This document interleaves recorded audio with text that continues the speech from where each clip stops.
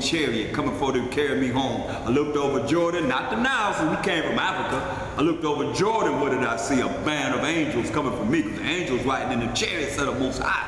Listen, once again, Wisdom of Solomon 5:20. His severe wrath. This ain't no lightweight thing. This is going to be severe wrath from the Most High. Shall be sharpened for a sword, and the world shall fight with him against the unwise. Then shall the right aiming thunderbolts go abroad. This death and destruction is going to go abroad. And from the clouds, remember the clouds are the chariots of the Most High, and the angels rolling in the clouds. As from a well-drawn bow. That's these missiles. That's the only thing we can think of. We can't even imagine what the Most High gonna bring on them. But it says, as a well-drawn bow shall they fly to the mark. And they're not gonna miss the mark that the Most High said. You're gonna hit a particular spot in this earth. Listen. And hailstones full of wrath shall be cast as out of a stone bow. What kind of hailstones are you going to be able to fight? How are you going to fight hailstones from the Most High? In the water of the sea shall rage against them. He's going to raise up the sea against you. You know, it's 3/4 of the earth is water, it's the sea. He's going to raise that up against them. He ain't going to flood them. Remember, he ain't going to destroy the earth with water. That's why he's going to burn them up. And he coming with fire. But he tell you that right now, he's going to raise the sea up. It's going to be destroyed. And the water of the sea shall rage against them, and the flood shall cruelly drown them. So he's going to drown a lot of people. Yeah, a mighty wind, that's that tornado, that's that hurricane, shall stand up against them. You going to fight this? Come on. So I said, you got to worry about them angels that's going to bring the spirit of the Most High on this earth to bring forth his judgment. Yet a mighty wind shall stand up against them, and like a storm shall blow them away. You would have said, like a storm shall blow you away. Thus iniquity shall lay waste the whole earth, and ill dealings shall overthrow the thrones of the mighty. Ill dealings going to overthrow your mighty thrones that you pridefully think you're going to uphold. Fight the elements of the Most High. You can't even fight a snowstorm. He talking about hail. What size hail? I mean, one time the Most High had hailstones that was 75 pounds coming to this earth. Can you imagine that coming from the sky? The velocity that is coming down and hitting people? Bam, hitting up. I mean, just gonna destroy. He said he gonna put hailstones like that in a bow. He ain't talking about like regularly coming down. He gonna make sure that they coming down with force. What did he say? In verse 20, his severe wrath. Come on. Y'all better recognize, somebody got to hear the word of the Most High.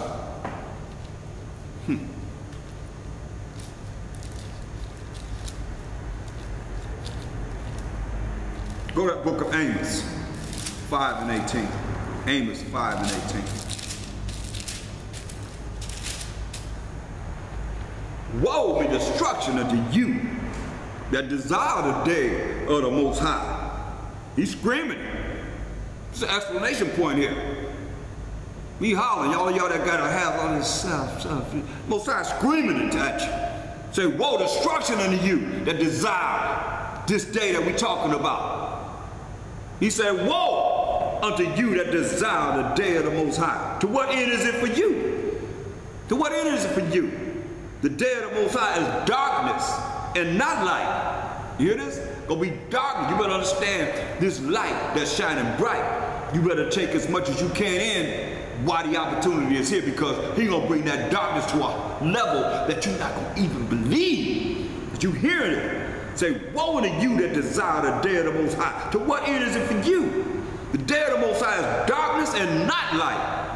As if a man did flee from a lion. You running from a lion and a bear met you.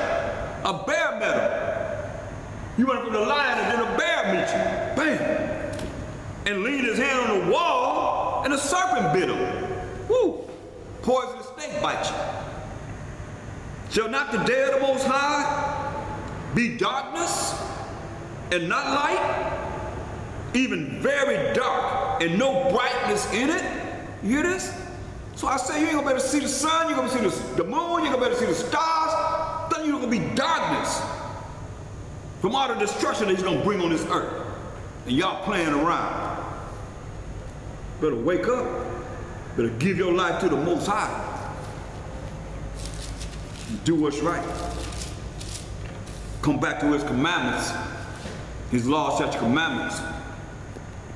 Habakkuk, the 3rd chapter, in the 3rd verse. Habakkuk 3:3. The Most High came from Teman, and the Holy One from the Mount Paran, Shelah. His glory covered the heavens, and the earth was full of his praise. And his brightness was as the light. He had horns coming out of his hands, and there was the hiding of his power. He had horns coming, power coming out of his hands. That's why you see sometimes Esau know about this. That's why he be doing those things, certain things. Beans be coming out of a man's hand on his fiction, movies and so forth. You have power coming out of his hands. Before him went the pestilence, and burning coals went forth at his feet. He stood and measured the earth.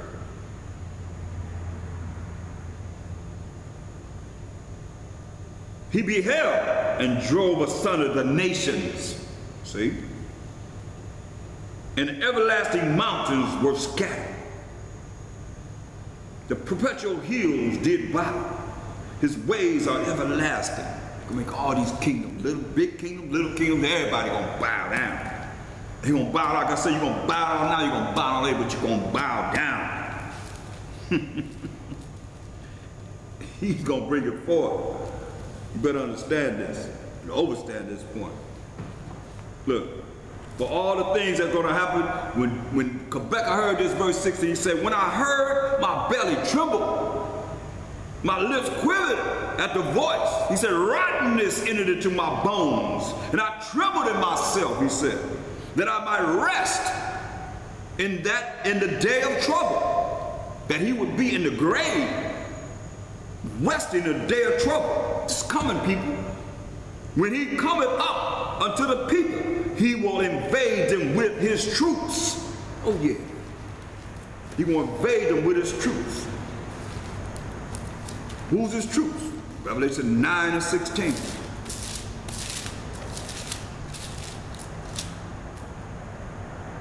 And the number of the army of the horsemen that's coming with Mashiach Yahushua were 200,000. And I heard the number of them. He coming with 200,000. That's 200 million angels. Understand this. 200 million angels. He's coming with, right? Well, look. What about the spirits that are here? They here. He come with 200 million angels. Look, go to Ecclesiasticus 39:28. He said, there be spirits in the Apocrypha. It's on page 94 if you have the Cambridge University Press Apocrypha. Listen, Ecclesiastes 39:28. He said, there be spirits. These are angels. Remember, let me go back, let me show you. Just in case there's someone that's new online. Psalms 104. We're going to go to verse 4 this time. Who maketh his angels spirits. So it'll say spirits, it'll say angels. It'll say angel, it'll say spirit. So he maketh his angels spirits, his ministers a flaming fire. And that fire is the word of the Most High that they bring. That fire. So now, going back to Ecclesiastes 39:28, it says, there be spirits, these are angels, that are created for vengeance, which in their fury, this ain't no love, it's fury, lay on sore strokes. Like that amendment that he say he's gonna put on them. In the time of destruction, not love and happiness and joy, in the time of destruction, they pour out their force and appease the wrath of him that made them. Oh yeah, they're going to appease the wrath of the Most High. Severe wrath. Remember we read about that? These angels, these spirits going to appease the wrath of the Most High. Fire and hell. Remember he said going to take the big boulders of hell and going to put them in like a slingshot and shoot them to this earth. Fire and hell and famine. These things we've been reading about. And death is coming, death and destruction. We done heard about that too. All these were created for vengeance. Teeth of wild beasts and scorpions, serpents, and the sword, punishing the wicked to destruction. They shall rejoice in his commandments. Hear that? These angels, these spirits gonna rejoice in the commandment of the Most High to bring forth the destruction in these last days. As he set righteousness up on this earth, they shall rejoice in his commandment, and they shall be ready upon earth. See, these spirits, these angels are on this earth right now, all around us. When need is, they're right here on the earth when there's a need. Oh yeah, y'all better understand and overstand this point. And when their time has come, when the Most High say, I need you, they shall not, I repeat, they shall not transgress his word. They gonna do exactly what he say do. That's why we gotta be pleasing the Most High.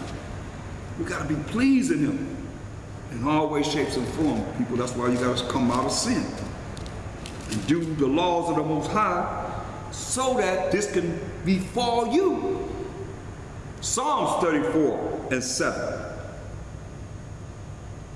Psalms 34 and 7. The angel of the Most High encampeth round about them that fear him and delivereth them. You hear that? So the angels are around us. Those that fear the Most High and delivereth them.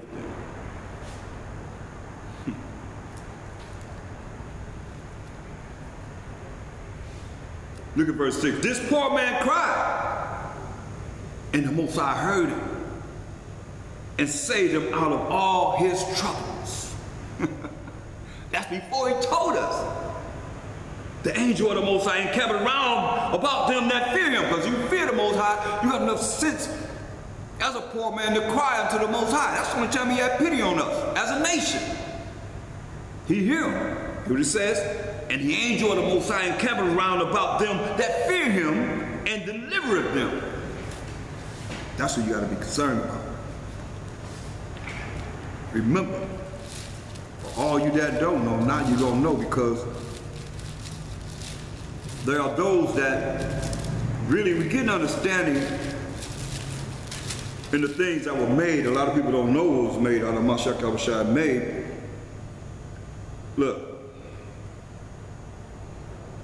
Look at Colossians 1 and 16, I'm right to the point. For by him, Mashiach Yahushua, were all things created that are in heaven and that are in the earth, visible, and invisible. So he made things visible that you can see, and he made things invisible that we cannot see.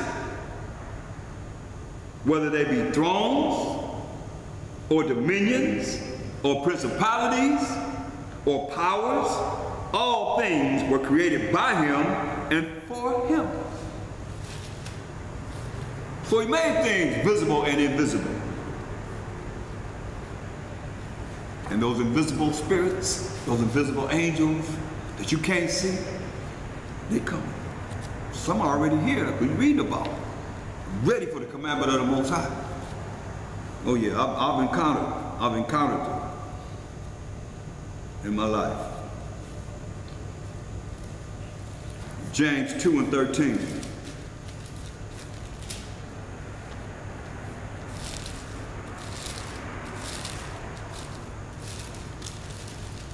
James 2 and 13. For he shall have judgment without mercy You know, you're gonna have judgment without mercy. You know what mercy is? Not getting something that you do deserve to get. He said, you're gonna have judgment without mercy. That have shown no mercy. See? The judgment coming upon you because you ain't showed us no mercy. You're going to have judgment without mercy. Those who have not shown no mercy. And mercy rejoices against judgment. Look. Let me show you something. We can go into the Zondervan Compact Bible Dictionary. What does it say? For he shall have judgment without mercy that hath shown no mercy. Right? So ain't no mercy. Because you ain't shown no mercy, so ain't no mercy. Listen what they say. We're going to look up Edom. This is the Zondervan Compact Bible Dictionary. We're going to look up Edom. E-D-O-M. This is what it says. Edom figures prominently in the prophetic scriptures as the scene of great future judgments and gives scriptures to back it up. This from the so-called white man, the Edomites. She is the only neighbor of the Israelites. Once again, she is the only neighbor of the Israelites who was not given any promise of mercy from the Most High. There it is for you. They telling you themselves, since you know you don't believe me, or you don't believe the word of the Most High. But what did he say? James 2:13. For he shall have judgment without mercy. This judgment coming, he's not going to have any mercy that have shown no mercy. You ain't shown no mercy to us, the children of Israel. That's what we're concerned with, because he's going to have mercy on Jacob. He said he had no mercy on nobody else. Isaiah 14:1. This is what we'll have mercy on.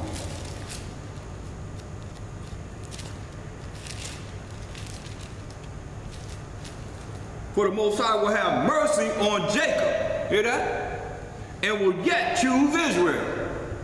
That's what it says. That's what we'll have mercy on.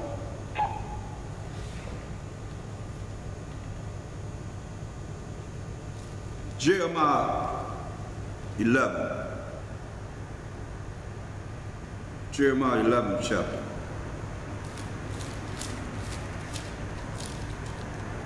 Oh yeah, we gotta keep it real, because I mean, when you look at it, I mean, come on, the way we just being slaughtered in the street. No mercy. Hold your hands up, you get shot. Hold your hands down, you're getting killed.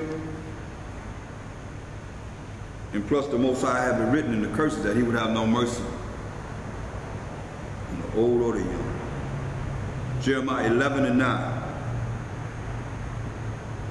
And the Most High said unto me, a conspiracy is found among the men of Judah and among the inhabitants of Jerusalem. Conspiracy. They are turned back to the iniquities of their forefathers, which refuse to hear my words. 2/3 of the children of Israel, which refused to hear the Most High's words, and they went after other idols to serve them. The house of Israel and the house of Judah, dealing with all 12 tribes, the northern tribes and the southern tribes, have broken my covenant, which I made with their fathers. We broke the laws of the Most High. A lot of you talking about we ain't got to follow the Most High. You have nothing to do with the Most High, because you're saying, point blank, you're not under his laws. Not our laws, his laws. He took the time to give us 613 laws. Plus the Bible is an instruction manual. Period. Therefore, thus said the Most High power of Abraham, Isaac, and Jacob, and Jacob being the forefather of the 12 tribes of Israel. Behold, I will bring evil upon them, which they shall not be able to escape. You hear this, Israel? Oh yeah, ain't nobody crying about this, but he said he's going to bring evil upon us, the children of Israel, that we're not going to be able to escape. And though they shall cry unto me, though we cry unto him, I will not hearken unto them. That's the only time the Most High ever had pity on us. When we cried to him, he said, I ain't going to have no pity on them. See, I ain't gonna listen to them. Listen.